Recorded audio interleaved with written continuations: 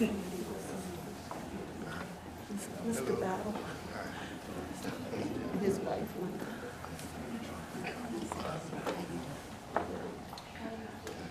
That's my father's. This is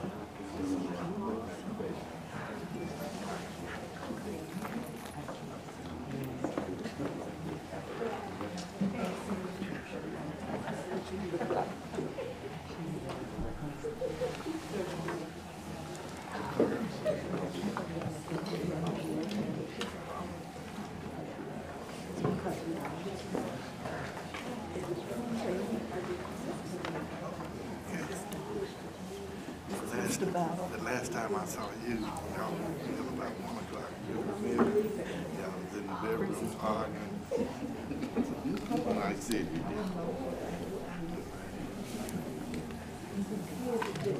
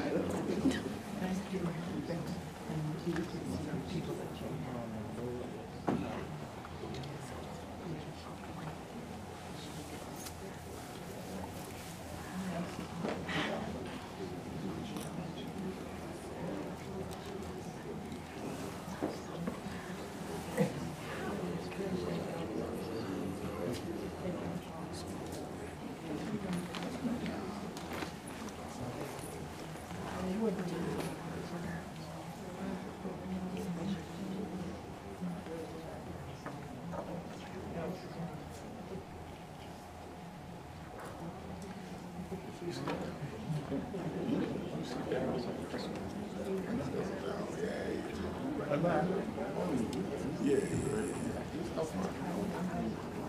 a big deal. So I'm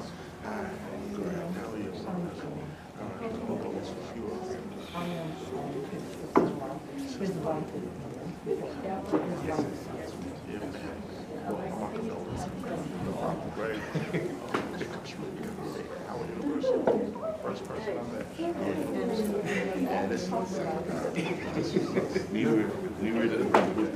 They were blooming. That was great night. Doug Palmer.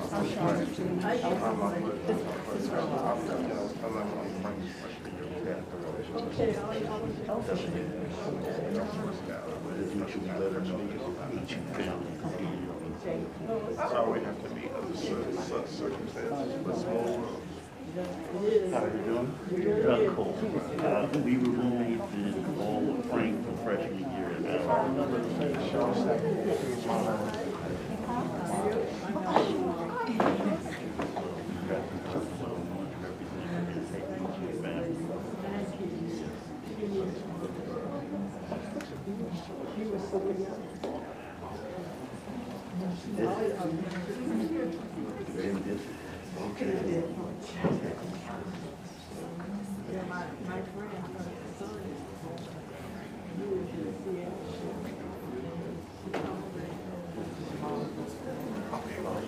Sorry, y'all.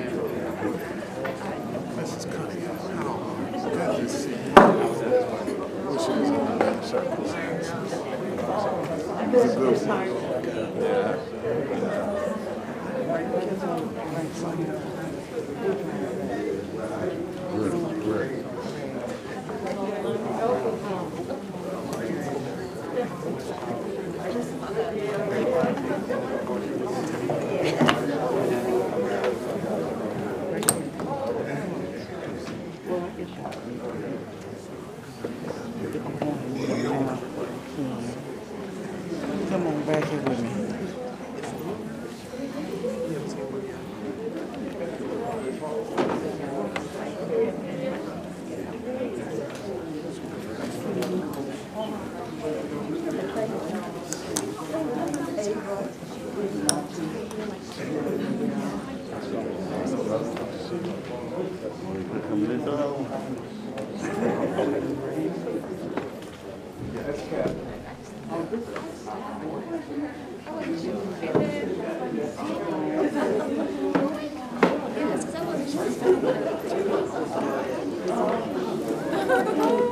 It's been a long time. Oh, okay.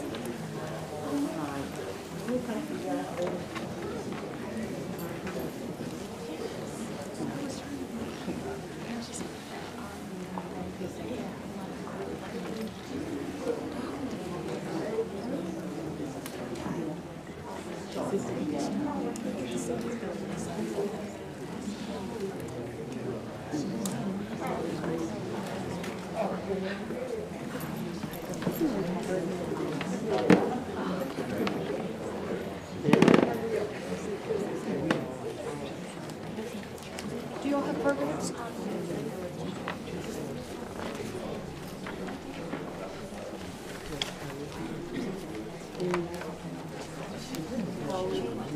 Some at home.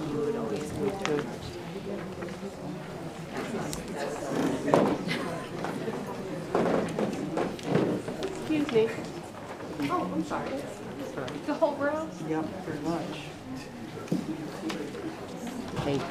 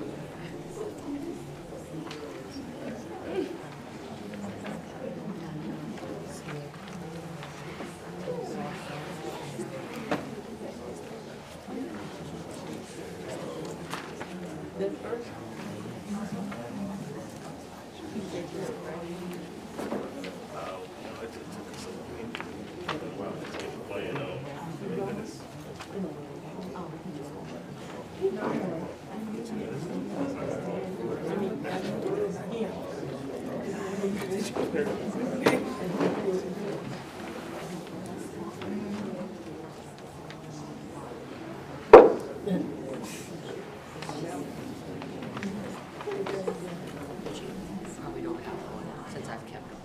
Did you? Yes. Okay.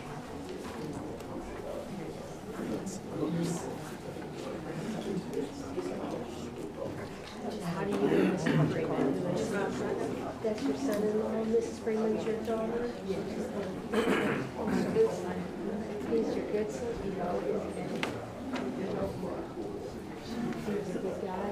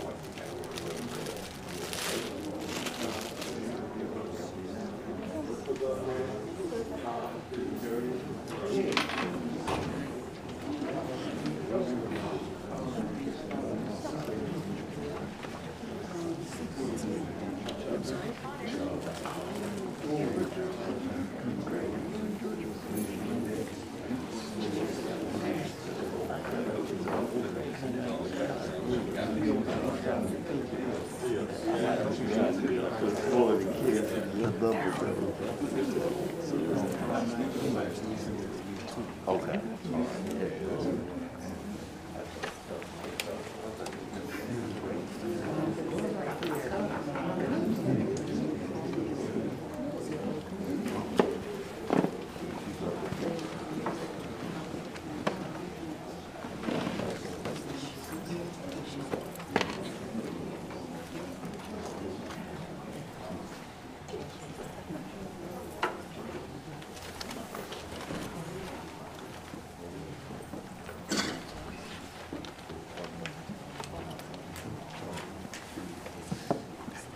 And the people with people.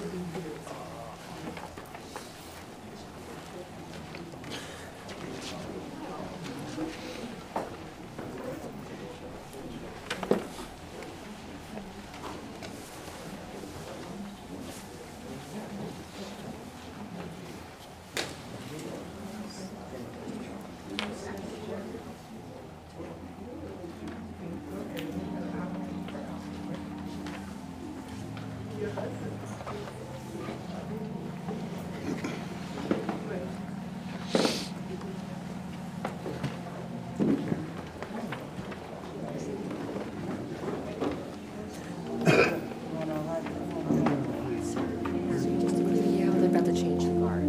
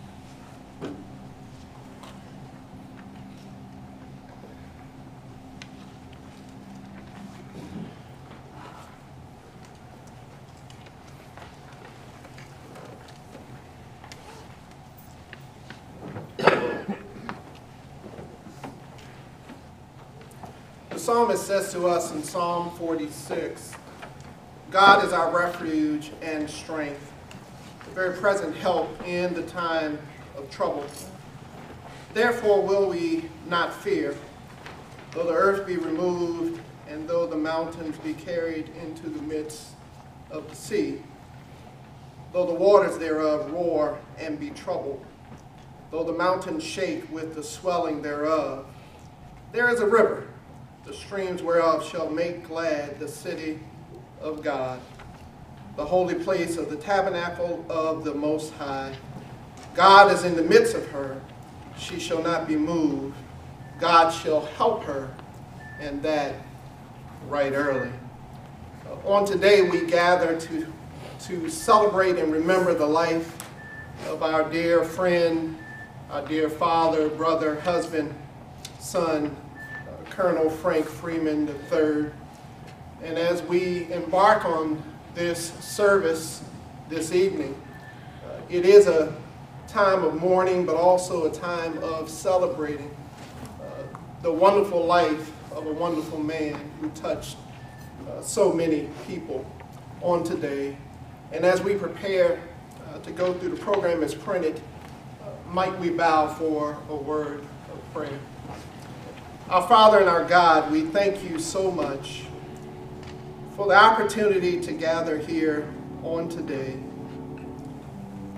God, it's a sad occasion in many ways, but we want to start off just by saying thank you. Thank you for allowing us to have met and have known, have lived, have worked, to have been befriended by Frank Freeman. We ask you, God, as we gather here, that you would join us here in this place. God, that you would comfort like only you can comfort. Cheer like only you can cheer, God. Touch, heal, deliver like only you can. God, let everything that we do in this service be for your glory.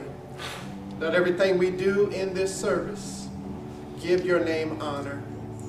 And God, we pray that you wrap your loving arms around this family, Sister Elsa, Sister Kaylin, Sister Shirley, all the family and all the friends who have gathered today. Hug us, God, like only you can.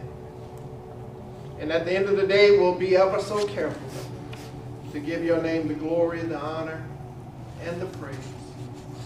For it's in the name of your Son, Jesus the Christ, the one who was and is to come, that we pray on today.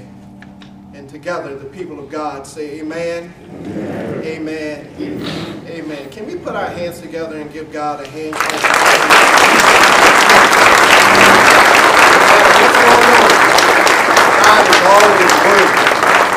God is always worthy to be praised. And we honor him on this day.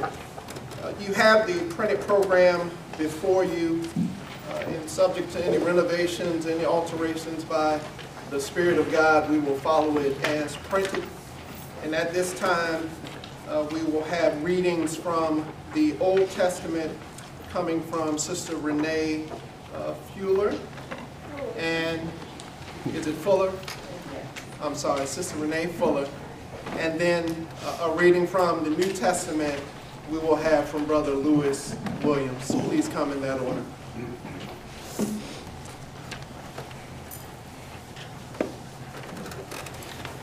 A reading from the Old Testament, Psalm 121. I will lift up my eyes unto the hills, from whence cometh my help. My help cometh from the Lord, which made heaven and earth. He will not suffer thy foot to be moved. He that keepeth thee will not slumber. Behold, he that keepeth Israel shall neither slumber nor sleep. The Lord is thy keeper. The Lord is thy shade upon thy right hand. The sun shall not smite thee by day, nor the moon by night. The Lord shall preserve thee from all evil. He shall preserve thy soul. The Lord shall preserve thy going out and thy coming in from this time forth and even forevermore. Let the Lord add a blessing to this reading.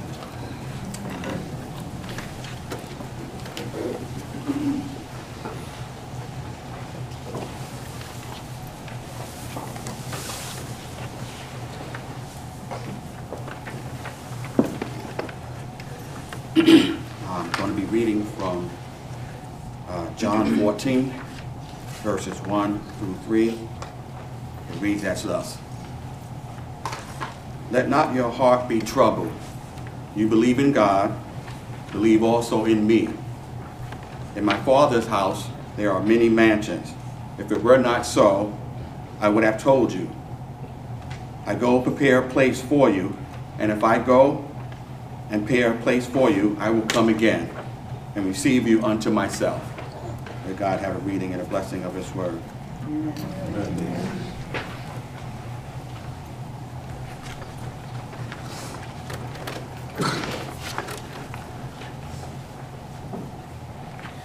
Okay, at this time we will have a selection from Yolanda Wilson.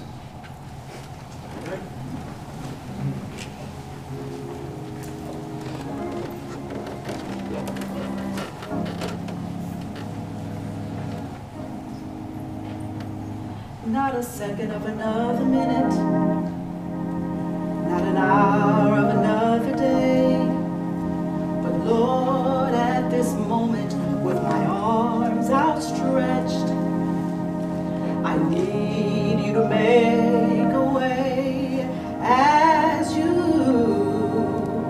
have done so many times before, through a window or an open door.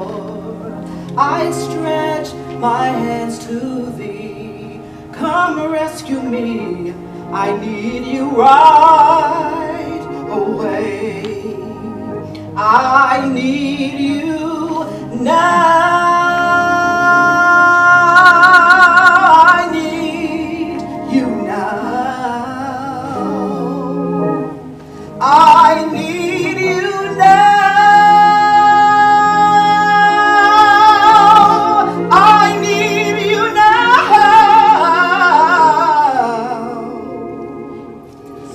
Another second of another minute, not an hour of another day, but Lord, I need you right away. If I ever needed you before to show up and restore all of the faith that I let slip while I was yet searching the world for more, the truest friend I have indeed. You're my best friend, I know indeed. I stretch my hands to thee, God. Come rescue me. I need you right away.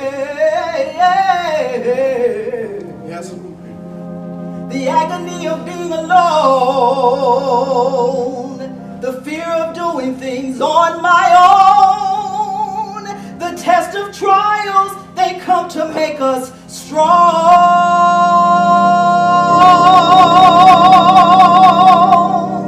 The feelings of guilt, hurt, shame, and defeat, the trials that beat upon me, but to know, Lord, that in you I've got victory. Oh, I need you now. Lord, I need you now. Oh, I need you right now, right now, right now, right now. I need you now. Not another second of another minute, not an hour of another day, but Lord, I need you. I need you right away.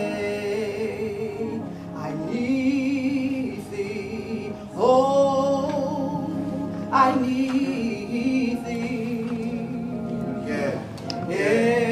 Every hour I need thee. Oh, bless me now, my Savior. Oh, Lord,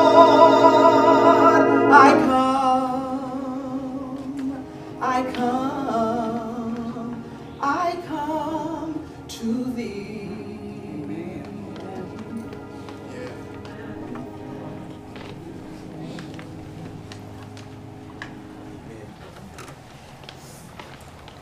Amen. Thank you. Wonderful selection. Let me say this before we go any further. I want to extend my apologies to the family and to this gathering here. I was supposed to be here to officiate, and I ran a little bit behind. But I want to thank my brother, Reverend Ray McKenzie, for standing in for me. And I'll do my best to carry this out in the fashion that the family wanted it to be done. I'm Reverend Michael Thomas, and I'm a member of the same church that Reverend Ray is, and that's Metropolitan Baptist Church. And I'm here as a result of my good friend Lou, who's a good friend of Brother Freeman. And I can't resist Lou, because actually I asked Lou to do some favors for me, and now I got to pay him back. So I'm here. But next, we're at the section where we're going to have brief reflections from friends and families. Now, I'm not going to, I'm saying, it says brief. Y'all know what brief means, right? Don't come up here and preach a sermon, all right? If you got one, hold on to it, but don't bring it up here, all right? So we're going to, at this time, have brief reflections from friends and family. I'm assuming they're coming here to the pulpit, right? So just make your way to the pulpit right here.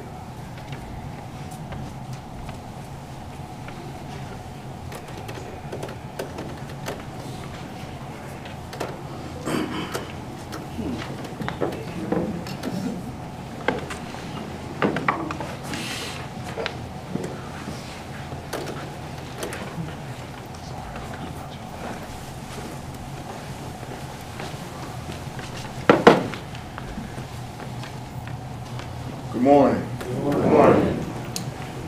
Met Colonel Freeman in 1983, Howard University, playing basketball.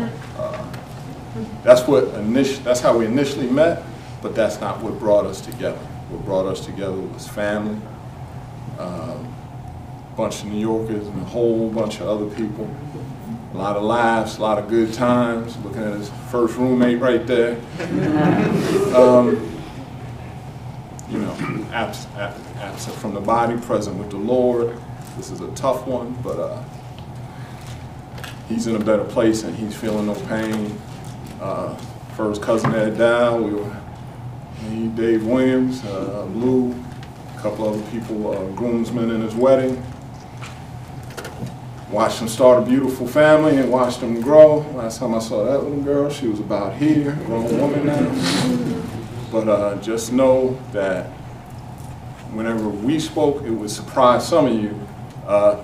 It surprised his mother-in-law when I said Frank spoke to you often, and he always spoke well.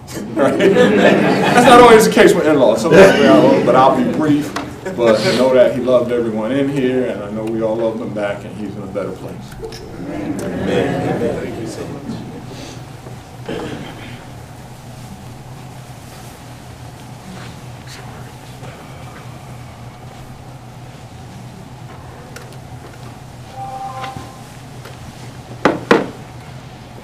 Good afternoon. Good afternoon.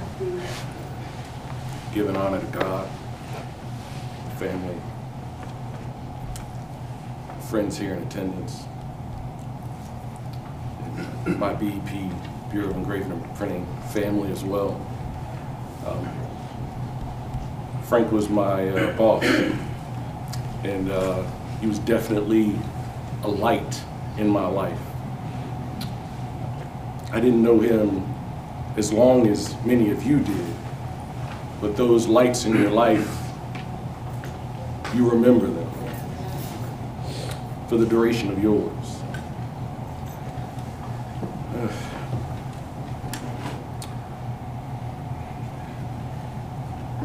He had this larger than life personality,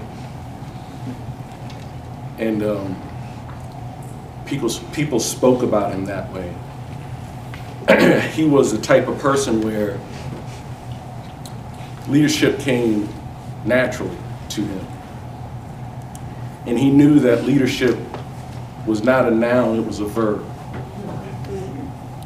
He walked around and he talked to people, and it wasn't forced. Made me nervous sometimes when he would talk to some of the people that, you know, worked for me. I was always wondering what he was asking, what scoop they were giving him. And sometimes I would get brave enough to ask him. And he would sometimes say, we talked about football, we talked about video games. But that's just the type of person he was.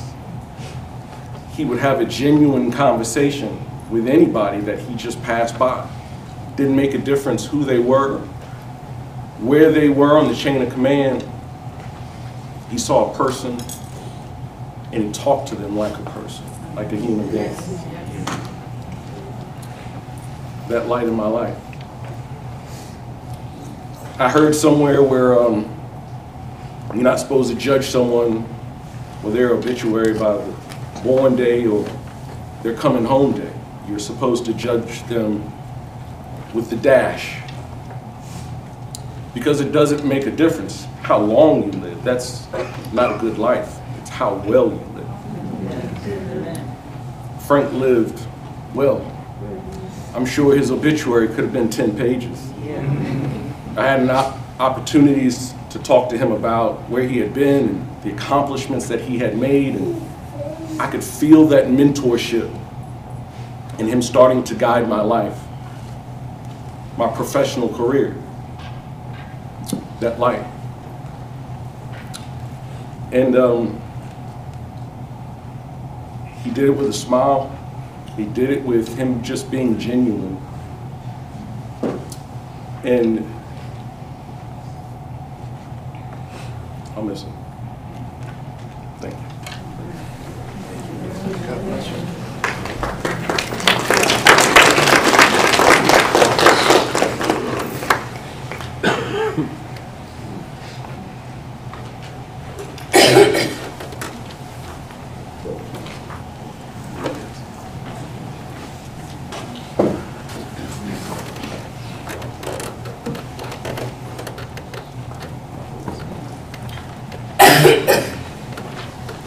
Thank you everyone for coming. I'm Kaylin. Y'all probably know that though. Sorry, I have my notes on my phone. I didn't want to lose track. So anyone that knows my dad knows that he was a very good talker, speaker. So this is not going to be that, but you know, he was a very funny guy, and he always had a way of getting everyone in the room to laugh, telling a story, making you feel like you were in that story. I will try, but we'll see. Those are big shoes to fill. Just hearing people telling stories about my dad recently, it's always the same three things that you hear them say. My dad was a very good person. And thank you. And he was very smart. And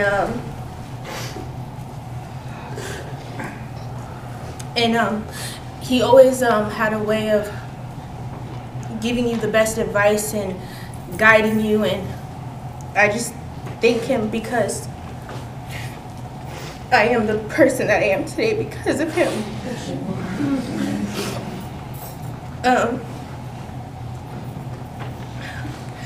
He, in a way, without knowing it, I think he trained me for this day.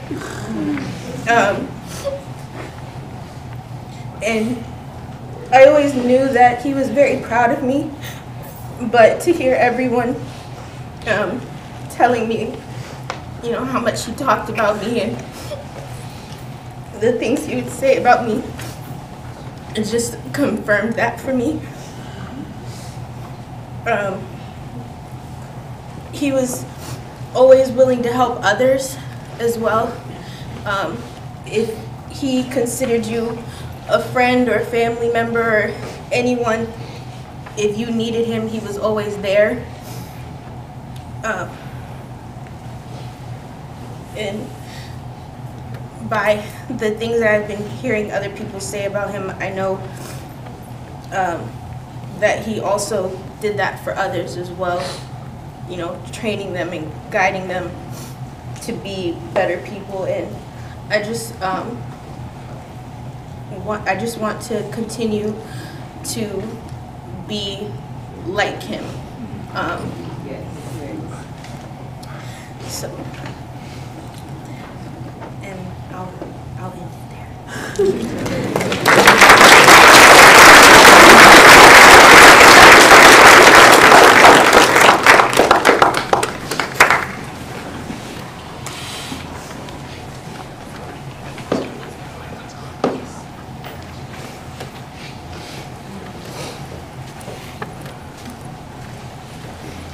Good morning, everyone. Good morning. My name is Felicia Tyler.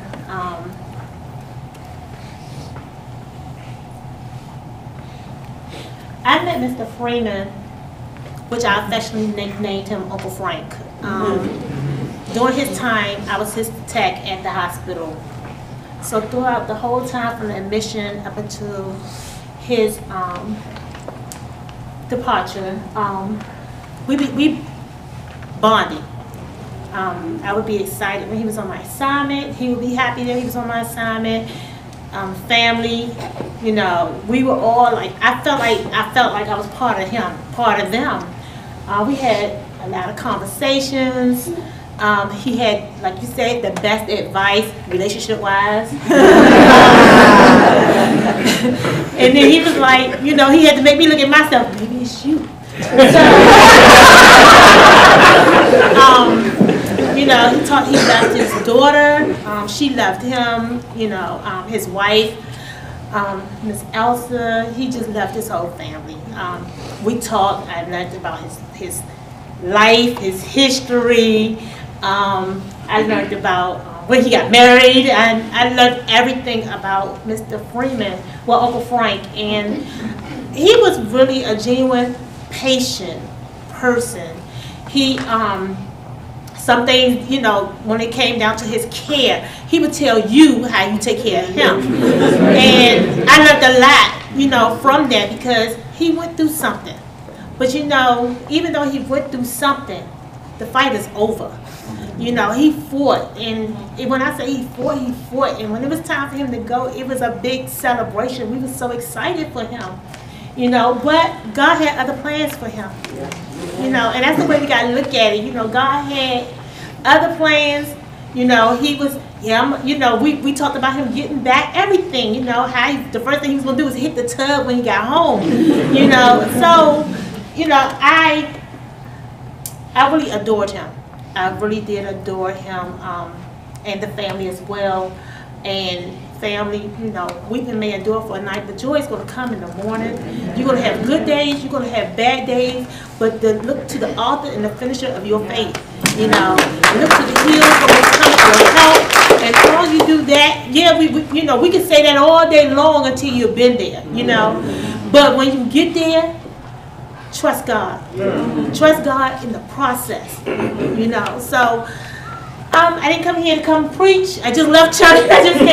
But I just want you all to know how much I adored Mr. Frank, well, Uncle Frank, you know. So.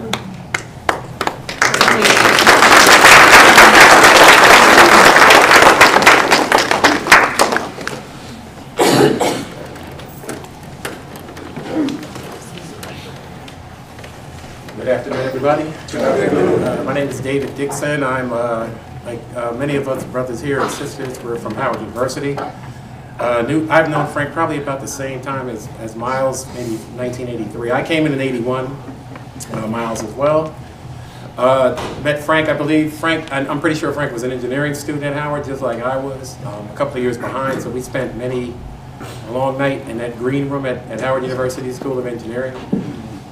Over the years, we were able to share good family moments. I know I attended the wedding, Elsa. We definitely, when he was promoted at Bowling Air Force Base to Colonel, a lot of us were there. So, I just wanted to let you know, Elsa, Kaylin, the family, the Howard University brothers got you, right? If you need anything from any of us, please feel free to reach out. We love Frank. We want to honor him that way. And, it's tough. I mean, we can't lean to our own understanding. Yeah. So, thanks.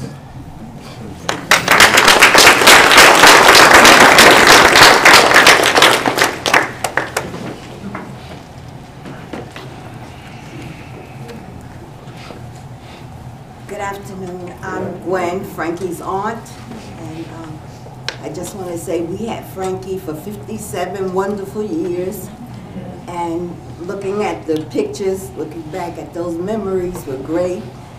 We're going to miss him. I want to thank his mother, Shirley, for giving us such a wonderful nephew, and for his wife for taking such good care of him, and his daughter for those beautiful words.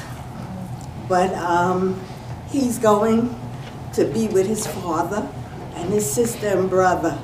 I'm sure they have missed him, and they'll be glad for him to come home to them.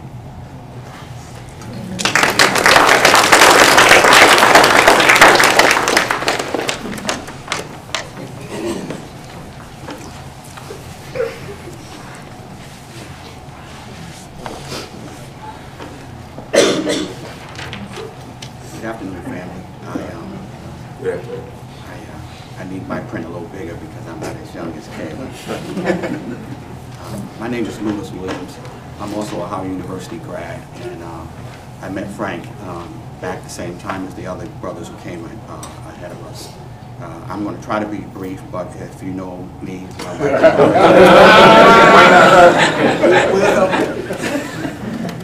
the laughter that you heard was those people who've known me for free, as we call them, for 38 years. They know brief is not in my vocabulary.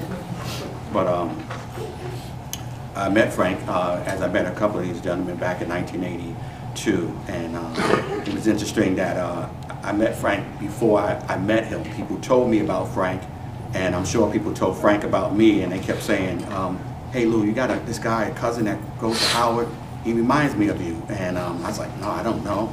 And then I met Frank, and I don't know why people thought we were related, but it's God divine, because even from then, I didn't know we were going to be these kind of friends that we are. So we became friends. I met Frank, and like I met a lot of guys. I liked him. There's nothing about him I didn't like, but he was an okay guy. And then the following year, Frank moved into my dorm, and I was his RA. And for all of those people who are here and they remember me being their RA, you just raise your hand. So Frank and his guys moved into there, and that's where our relationship grew. And it was one of many ups and downs and laughter. And I look back, that was one of my best years at Howard University at 1983-84, because of the friendships that was born. Like the gentleman before me, Dave and Miles was a year ahead of me. I was behind them, and then Frank and Doug and Mike Stu and Chisholm, they were behind me. And so to this day, we are all friends, and a lot of the women who were there who helped us along the way and made us a sandwich or two. Even after college, Frank and our relationship seemed to even grow even deeper. Frank got commissioned into the military, and then went off to his first duty station in Fort Walton Beach. And I went to visit him, and the first thing he remembered saying was like, nobody's coming to Fort Walton to visit, there's not much to do. And I said, well, because you're there, and I'm going to come and visit. And the two of us together made fun, just like I visit many of my friends, even in Knoxville, Tennessee. It was not fun, but there was one of my friends there. I went to visit him the same way. Even after Frank moved on from Fort Walton, we kept in touch. I mentioned most people under 40, we wrote letters. I wrote Frank everywhere he was stationed, and he wrote back. And as people said, Frank had an unbelievable wit. Frank could write a letter that would make you laugh as if he was standing there talking to you. His humor was unbelievable because it came from his intelligence, his wit. And so we would write each other. And the last letter I got from Frank, and Frank is not sentimental like me, and he doesn't like a big fanfare, but I kept every letter. And I have the last letter that Frank wrote me from Okinawa, Japan. And it said something like, "Hey Louie," he would call me that, "I'm coming back to DC. Find us a 2-bedroom apartment so we can live together, save some money, and buy our first home." And that was the plan. And to Frank's plan, it came true. I got an apartment, and anybody who knows Frank know that Frank wasn't the neatest person.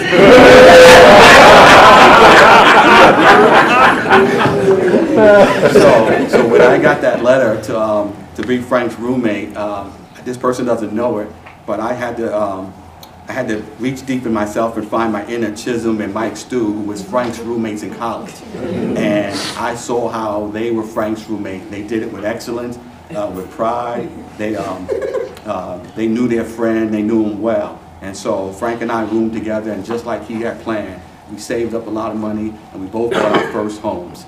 And that was his plan. But God had a different plan, because while Frank and I were saving up money and living together, he let out 2 angels on earth that became our wives. Frank was dating his wife Elsa, and I was dating my wife Melissa. And the two of them put up with us. And how they did that was awesome.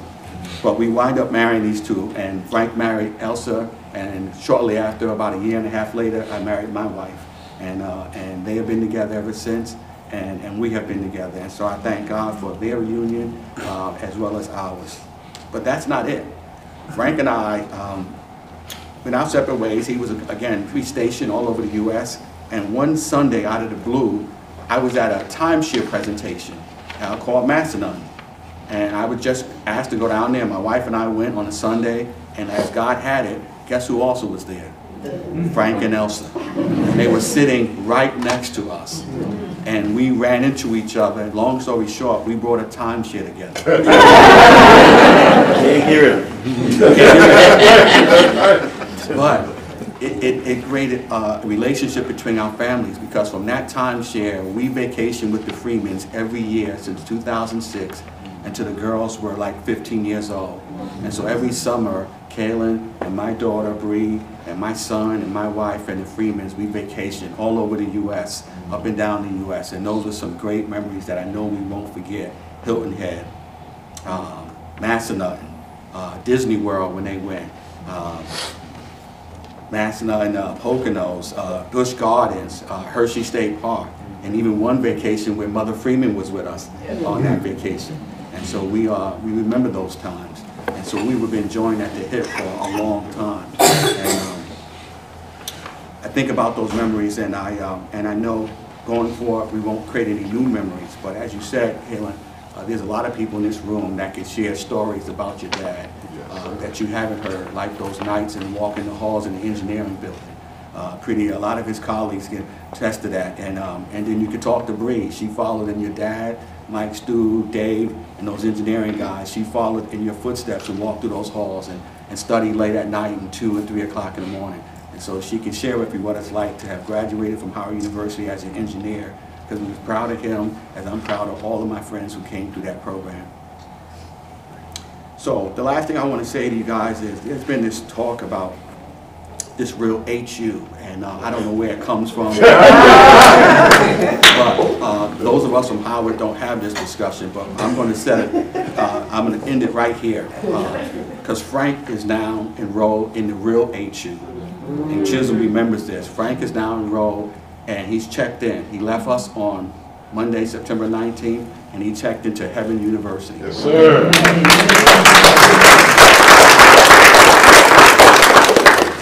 And And so I'm sure he's checking in and getting settled. And as one of the family members said, he's checked in. And you remember what I read earlier, John 14, where it says, not let your heart be troubled. Believe in God, believe also in me. Because in my Father's house, Jesus says there are many mansions. He didn't say many rooms. He said many mansions. That should preach right there, y'all. Because I believe, and I'm going to use my sanctified imagination, I believe that he has many mansions, one for each family surname.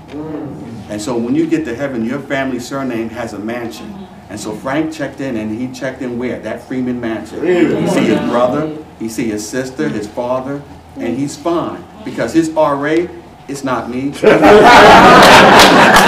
His RA is going to be Jesus Christ. He's going to walk in there. He's going to walk in there, and he's going to check on Frank the same way I did you guys when you came into the dorm. I was there to greet you, make sure everything was going to be okay. They felt comfortable. Jesus is now checking in on Frank. And if you know Frank Freeman, he is logical. He is smart. He's intelligent. You can't tell him something unless you prove it. So when Jesus shows up, that look on Frank's face is going to be amazement because of the glory of the Lord, our Savior. But you know what Jesus is going to do? He's going to look at Frank and he's going to go, still don't believe. And he's going to say, put your finger in my hand where they nailed me to the cross, right? It's okay. Because that's like he said to his disciple Thomas. He said, put your finger in my hand. He's going to say, Frank, it's okay. Put your hand on my side where they pierced me. Because Frank's going to need that belief. And the Lord is going to say, it's okay, Frank. Thomas was doubting until he actually saw him. And so he's going to do the same. And Frank is going to be amazed and bewildered. And he's going to check in with his family. And then later on, they're going to have praise and worship. And he's going to go on down there. My family member, my sister Val, is going to go down and walk in there and say, tell me about my brother when you're at house. What kind of crazy things I know he did. And so he's going to check in and see all of those people. And so, as I know Frank doesn't like a lot of big fanfare, one of the things I shared with the family is one of the hardest things to deal with when someone that you lost is to recover the you that went away when they left. So when Frank left us, a lot of us went with him. His wife and his daughter, his mother, his family, his friends. We're going to miss that you and us. And so we have to help each other to recover that you. So I know Frank doesn't like a lot of fanfare. I remember when he was pinning ceremony for Fulbright Colonel, he didn't even want to tell anybody. I had to beg him to tell us so that we could show up and be there to support him. But for him, it was just a 30-minute ceremony, and it was nothing. But it meant a lot to us because he reached Fulbright Colonel before he turned 50, and that was a feat in itself. So, Frank, I'm not going to say any more. I'm just going to give you that homeboy nod and go.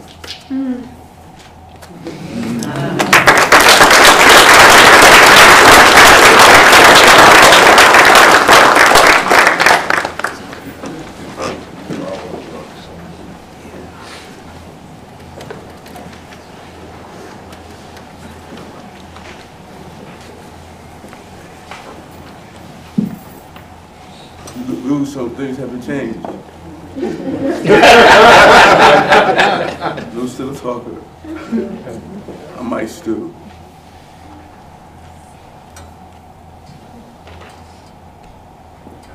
I met Frank in 1983. He was my sophomore, junior, senior, and second senior year.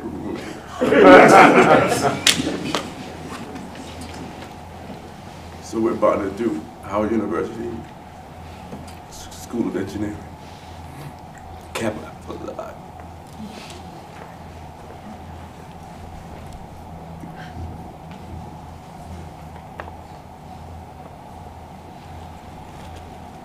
I could not sit down and not recognize Frank and honor him. Our friendship goes back years. And as the other brothers have spoken, we are working together through Frank. Frank bridged the gap between my boys and my uncles, Greg, and Dave and Lou.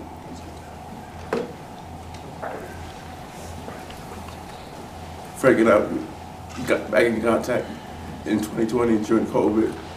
He was looking for information that we shared as we were supporting our staff folks to keep them safe. So we kindled our relationship, sharing information, talking on the phone, and this way was, as it was very true. And through all,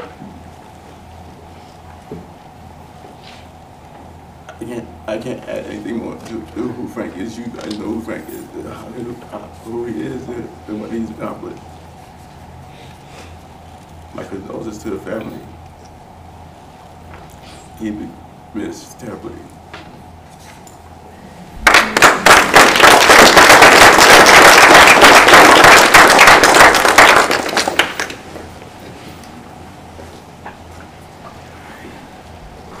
want to thank all of those who came up with comments and reflections. Every time I talk to someone in reference to Frank, I learn a little bit more about him. It's almost as if I'm not as old as you guys, so I wasn't that Howard. But he sounded like the kind of gentleman that I would have liked to have been around, liked to spend time with. I just pray that when I'm called home, that I had that many folks that will show up and speak some, well, if they just speak a few decent things about me, that would be pretty good. I'll be happy with that. But look, we're gonna move on with the program. We have another selection by Reverend Dr. Janine Jackson.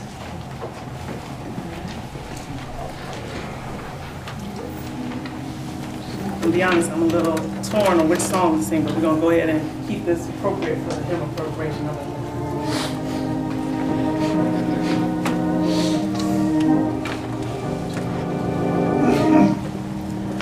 Because the Lord is my shepherd, I have everything I need. He lets me rest in the meadow's grass, and He leads me beside the quiet stream. He restores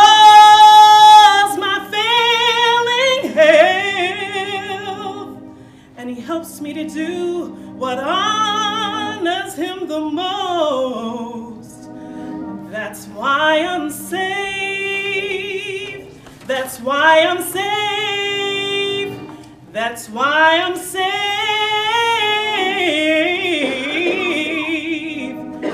Safe in His arms.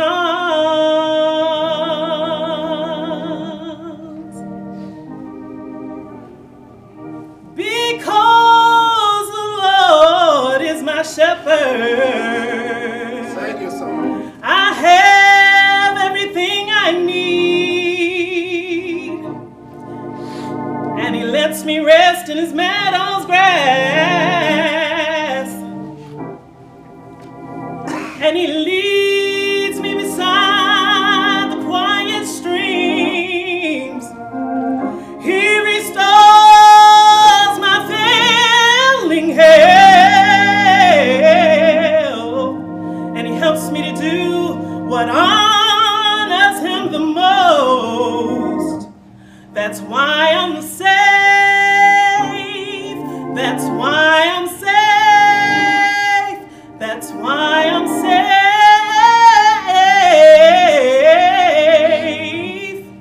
Safe in His arms. When the storms, when the storms of life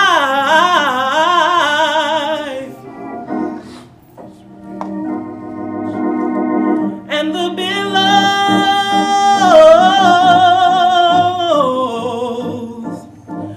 billows, they cease to roll.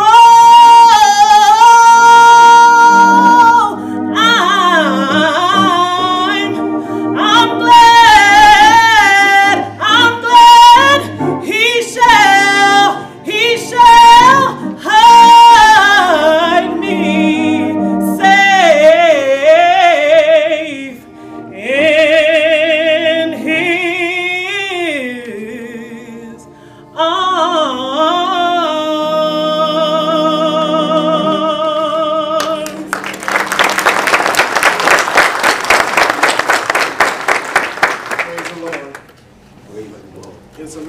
how the Holy Spirit works, safe in his arms.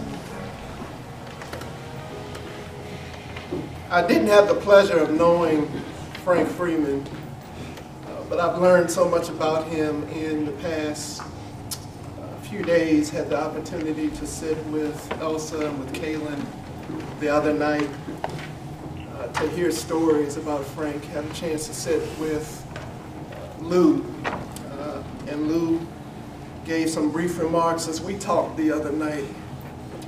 That was a joke.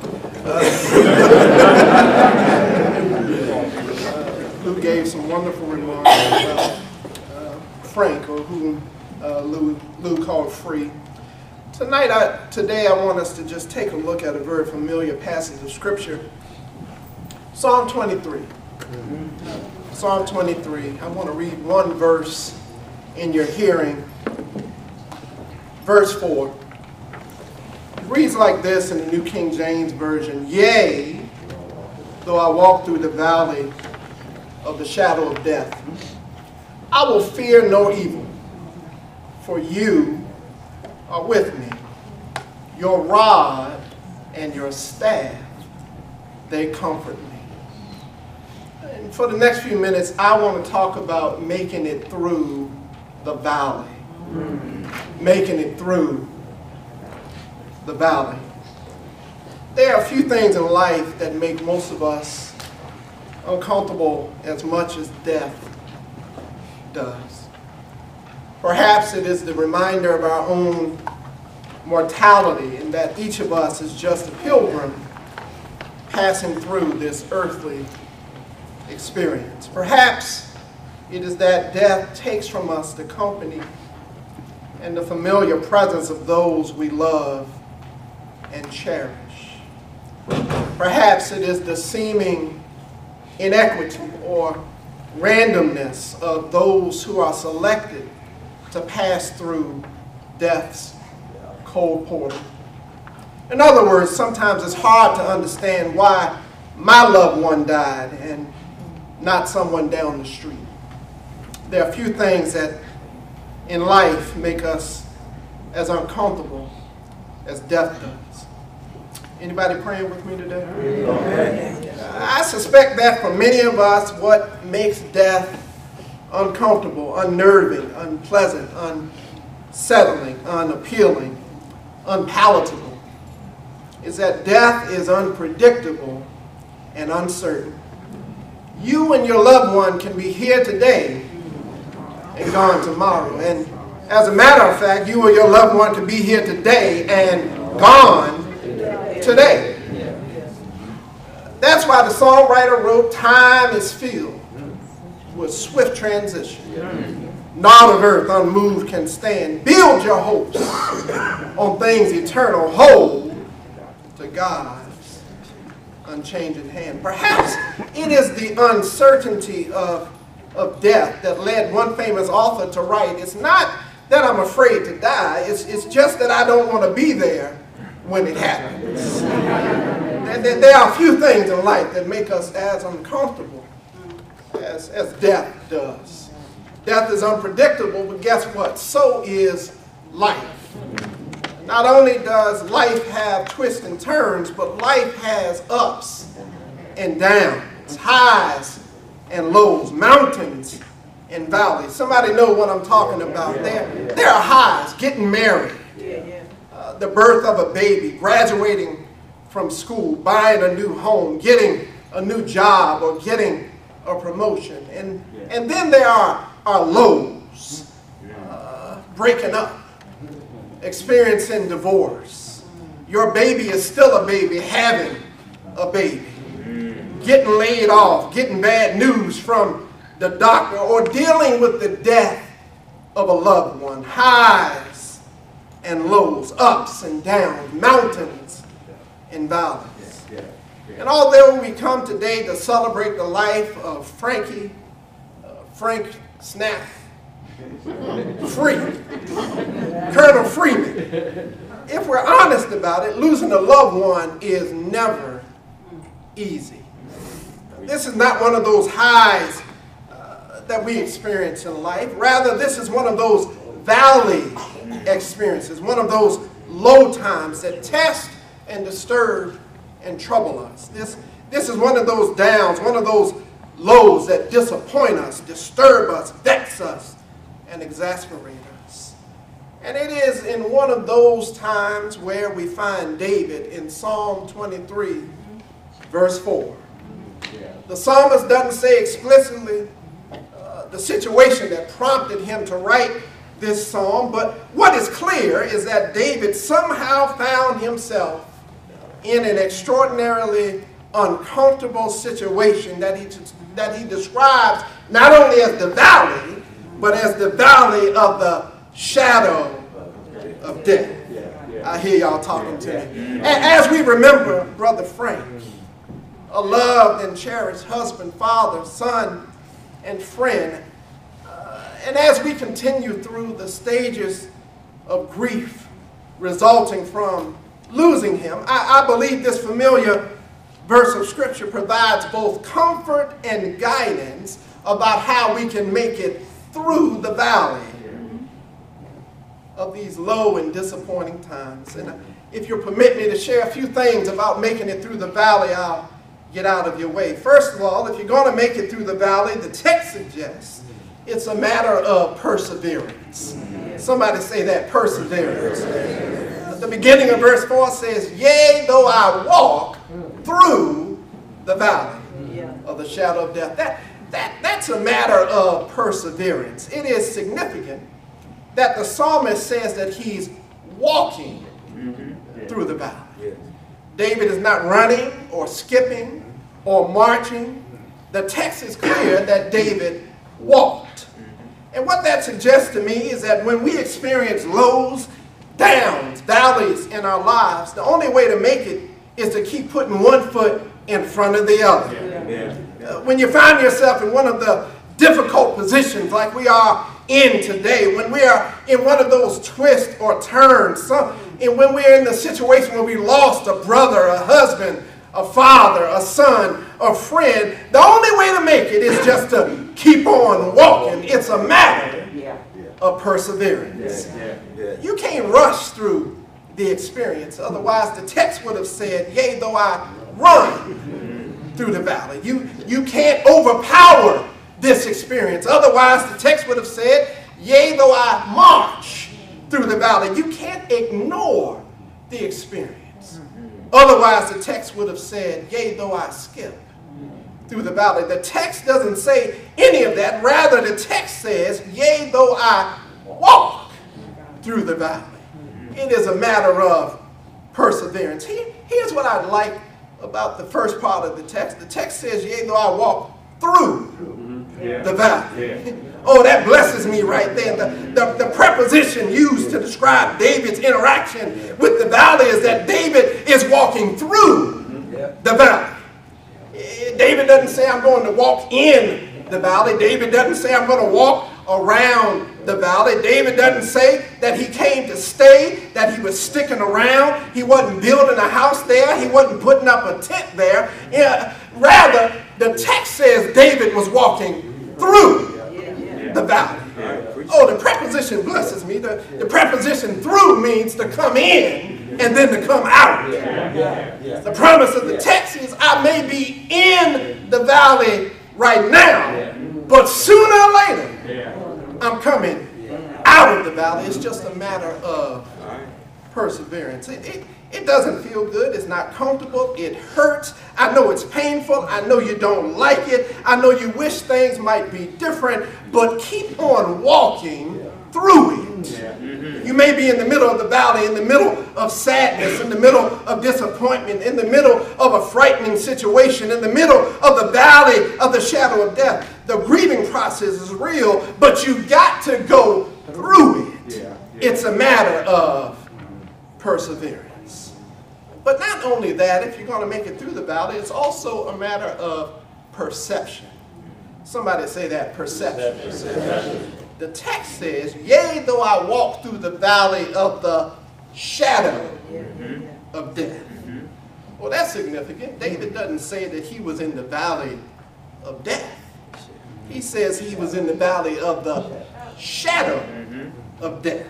He had the right perception about the situation. If you're going to make it through the valley, you've got to understand what you're dealing with. You see, shadows are funny things. There are two important things to remember about shadows. First of all, you can't have a shadow unless you have some light. Oh, let me say that again. You cannot have a shadow unless you have some light. Shadows are created when some object comes between you or some focal point and a source of light. If you see a shadow, there's got to be a light somewhere.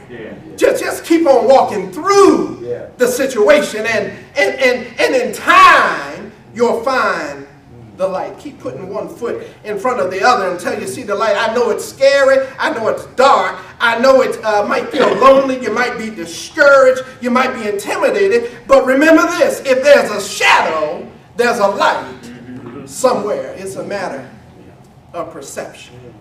Second of all, shadows have a way of distorting reality. Depending on the position of the light source and the thing that is blocking the light source, a shadow can appear much larger than the object that's casting the shadow. Sometimes that shadow of trouble is scarier than the trouble itself. Sometimes the shadow that you might be facing is more intimidating than the thing itself. It's a matter of perception. Don't let the shadow fool you.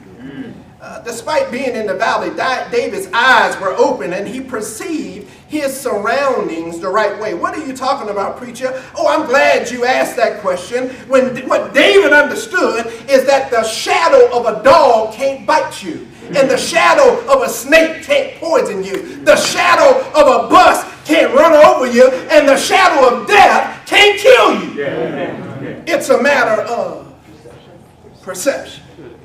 It's a matter of perseverance. It's a matter of perception. But not only that, if you're going to make it through the valley, it's also a matter of presence. Somebody say that, presence.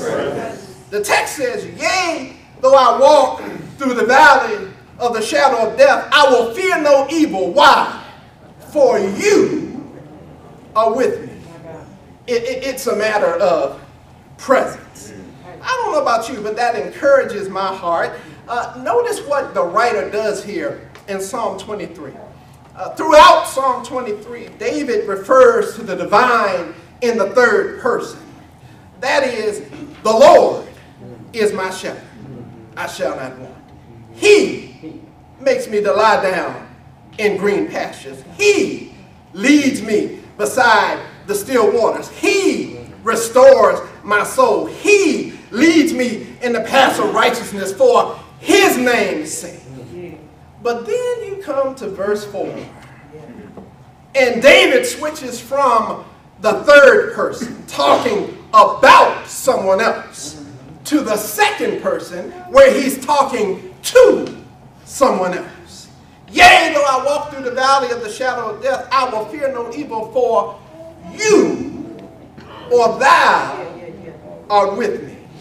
In other words, David says, I can make it through the valley because, Lord, I know you are with me. David stops talking about God and starts talking to God. David stops talking about the divine and starts talking to the divine. And even in the midst of our trouble, even in the midst of our trials, even in the midst of our tribulation, in the midst of sickness and divorce and dealing with the fools on your job or the fool in your house or maybe even the fool in your bed, you would do well to learn how to talk to the divine. I can make it through the valley because I can talk to God and God is with me. That's why the songwriter said, now let us have a little talk with Jesus. Tell him all about our troubles. He will hear our faintest cry. He will answer by and by. And when you feel a little prayer wheel turning, you will know a little fire is burning. Find a little talk with Jesus. Makes it right. Not only can I talk to God, I can have confidence that the Lord is with me. And I don't know about you, but I can face anything as long as I know the Lord is with me. Somebody talk to me today. I don't care what or who I have to face. I know I'm going to be all right as long as the Lord is with me. Sickness, I'm going to be all right. The Lord is with me. Disease, I'm going to be all right. Why? The Lord is with me. Depression, I'm going to be all right. Why? The Lord is with me. Racism, I'm going to be all right. Why? The Lord is with me. Scandalize my name, I'm going to be all right. Why? Because the Lord is with me. We can make it through the valley as long as we know the Lord. The Lord is with us. I'm not just talking about anybody walking with you. I'm talking about the Lord. I'm talking about Yahweh. The self-existent one, the eternal, the divine, the one who was before there was and is. I'm talking about the Lord, the King of Kings, the Lord of Lords, the chairman of the cosmos, the ultimate judge, the real HNIC, the sovereign, the wise, the infinite, the immutable, the self-existent, self-sufficient, omnipotent, omniscient, omnipresent, faithful, good, gracious, loving, merciful, righteous, holy, transcendent, and imminent living God. I can face anything as long as I know that Lord is with me. It's a matter of presence. I like the way the psalmist put it in Psalm 34. The Lord is near to those who are of a broken heart and saves those who are of a contrite spirit. We can face anything. Oh, even this heartbreaking, consequential, significant loss, as long as we know that the Lord is with us. It's a matter of perseverance. It's a matter of perception. It's a matter of presence, but not only of that, it's a matter of protection. Amen. Somebody say that, protection. Yea, though I walk through the valley of the shadow of death, I will fear no evil, for you are with me. What else? Your rod and your staff, they comfort me. Oh, that's good news. Even in the midst of the valley, not only is the Lord with us, but the Lord protects us.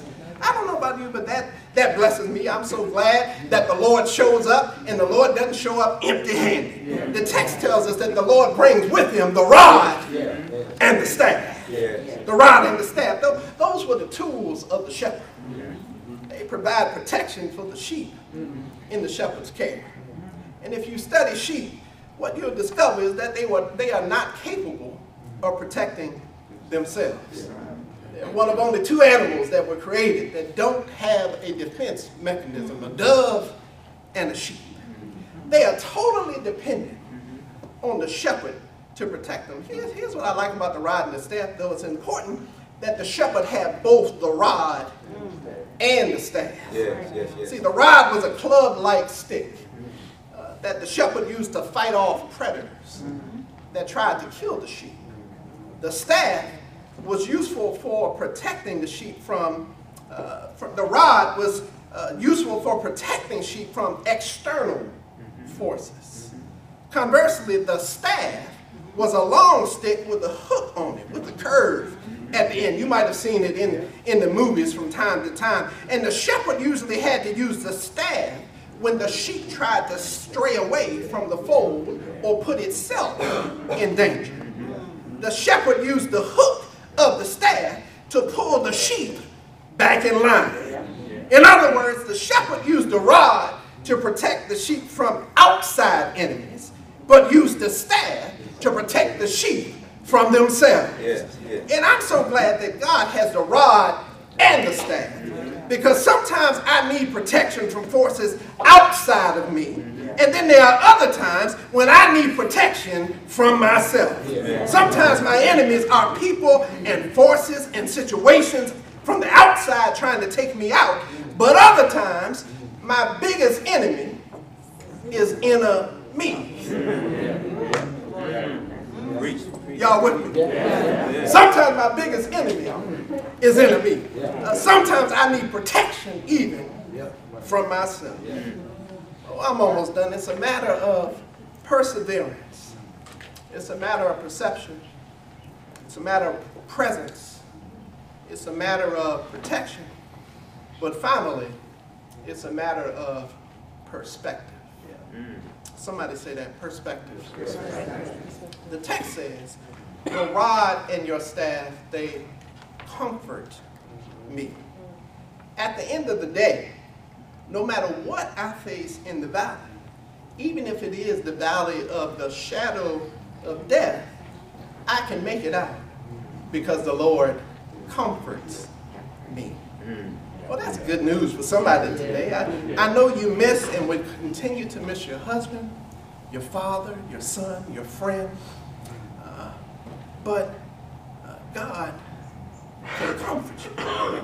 I say God can comfort you. I know Frankie, Colonel Freeman touched your life, but I want to encourage you that notwithstanding this loss, God is able to comfort you. And believe me, no one can comfort like God can. That's why the Bible says God is able to do exceeding abundantly above all that we could ask according to the power that worketh in us. What I love about this meaning of the word translated comfort is in this text, the word from the original Hebrew not only means to bring consolation, but it also means to change one's mind. Oh, I love that. That means God is able to touch us and comfort us in such a way that our minds are changed. In other words, it's a matter of perspective. No matter what we're going through, even if it is the valley of the shadow of death, God is able to change our minds and give us the right perspective such that we are no longer victims, but victors. We're no longer discouraged, but encouraged. We're no longer chumps, but champs. No longer bitter, but better. It's a matter of perspective. That's why Isaiah 41 says, fear thou not, for I am with thee. Be not dismayed, for I am thy God. I will strengthen thee, yea, I will help thee, yea, I will uphold thee with my righteous right hand. That's why Psalm 138 says, though I walk in the midst of trouble, thou wilt revive me. Thou shalt stretch forth thy hand against the wrath of mine enemies. Thy right hand shall save me. And when you realize that God is with you, and when you realize you can allow the rod and the staff to comfort you, you can say like Paul in 2 Corinthians chapter 4, we are troubled on every side, yet not distressed.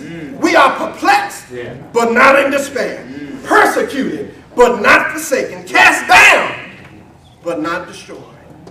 It's a matter of perseverance, perception, presence, protection. But ultimately, you can make it through the valley if you have the right perspective. If you believe God's word that is true, let's give the Lord a hand clap of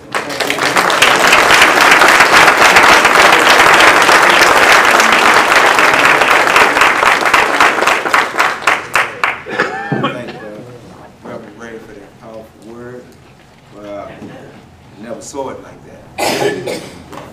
At this time, we're going to move on. We have the BEP, Police Honor Guard, who are going to come forward and do a presentation.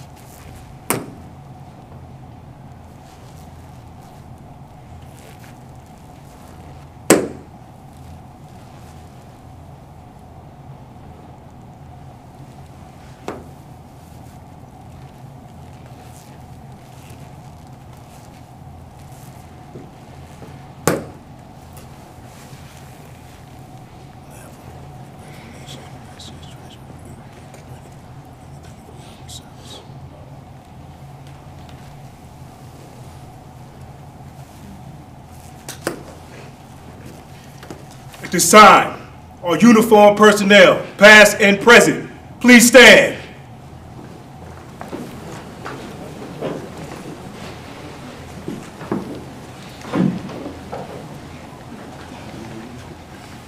On guard! Precept arms!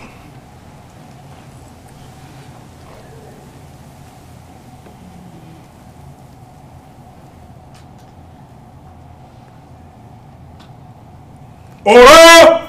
Arms!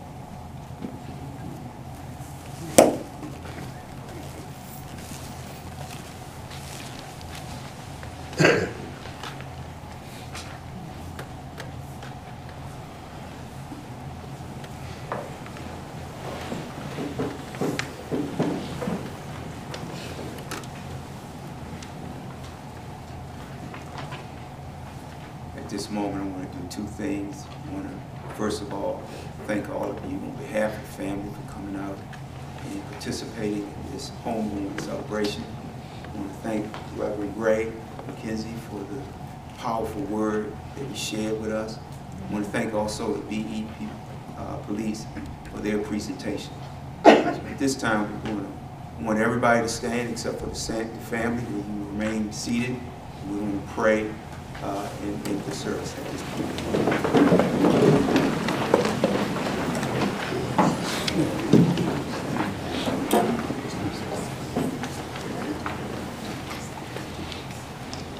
All right, let us turn our hearts and minds to God in prayer. Dear God of eternity, life is so precious to each of us that all that is within us says no to death. We see death as the dark, mysterious enemy that destroys the good that you have created. Help us to see death as you see it. Not the end, but the beginning. Not a wall, but a doorway.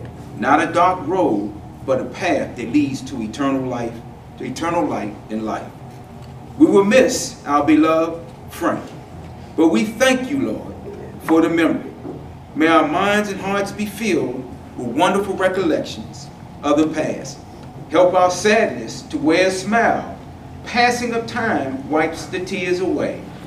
Time can be a great physician, healing the void that we now feel. Every life is a gift from you, dear Father. Thank you for sharing this special man, this special person, this father, this son, this uncle, this brother in the ranks of the Howard University Fellowship. Thank you for sharing his life with us. We will cherish the memory forever, forever and ever. God, may you watch over this family. May you keep them safe. Wrap them in your loving arms, Father. When they have problems, when they have trouble walking through the valley, we pray that you give them perspective. Let them see, Father, that you are there. Give them protection. Show them compassion. And I ask this of all of those that are in attendance today. Let this not be the last time you see the family. Let this not be the last time you speak to the family. They needed you now, but they'll need you even more as they go forward. So I pray all those wonderful things that you said, that you will walk them out, live them out, and you will be there for the family in their time of need. We ask all these things in the matchless name of our Lord and Savior, Jesus the Christ. And all those in present, all those at the sound of my voice, say amen, amen, amen, amen. Amen. And that concludes our service.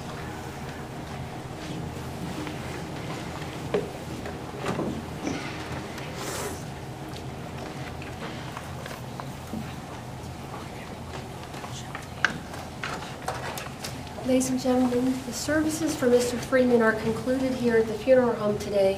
However, on behalf of Mrs. Freeman and her family, you are invited to his burial. He's going to be buried with military honors at Cheltenham, Maryland Veterans Cemetery, but it's going to be at a later date. We don't have that date yet, but it will be the week of the 24th. So you could always call the funeral home and we can give you the information. Thank you.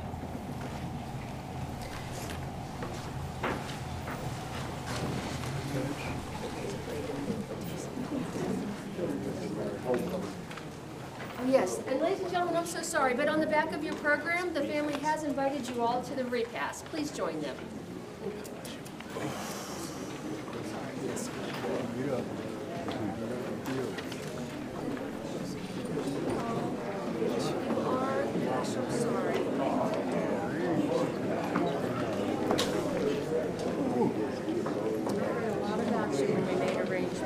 Sound like a remarkable woman.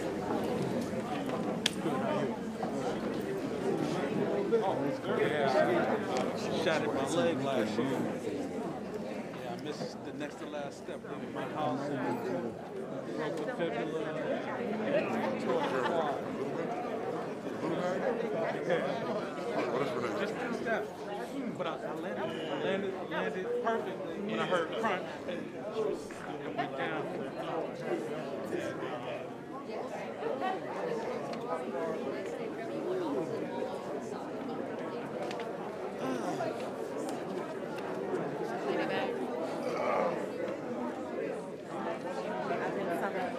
Hi, Princess.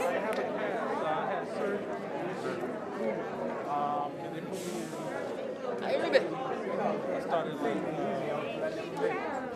The second week of August. All the way through. Yep. They kicked me out.